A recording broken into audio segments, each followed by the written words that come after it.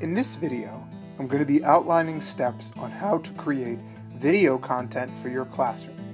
This includes scripting, video capture, and editing. Using videos can go a long way towards engaging a student population that is accustomed to movies or YouTube clips. This introduction should help you feel comfortable with taking the director's chair. The first thing to do is to script your content. Treat it like writing a storyboard. Even if you're familiar with what you'll be presenting, scripting gives you the chance to format the material in a way that is most useful to your audience.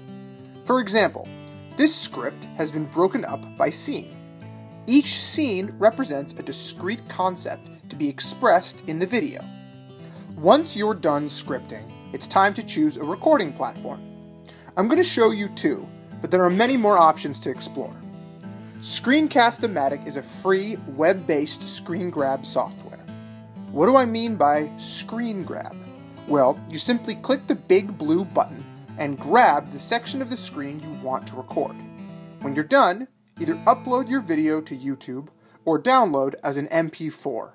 The other option for Mac owners is to use QuickTime.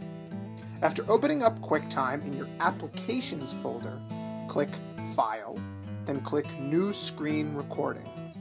You'll see a pop-up that looks like this. Click the red button and choose the section on the screen you want to capture. Then, click the red button again to begin recording.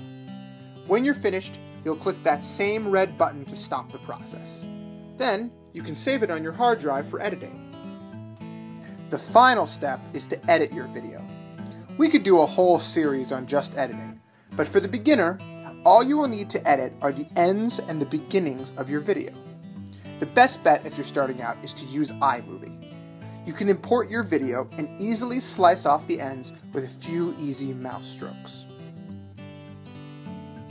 To learn more about any part of the video creation process, please contact us at ctrltlr@american.edu. Thank you for watching.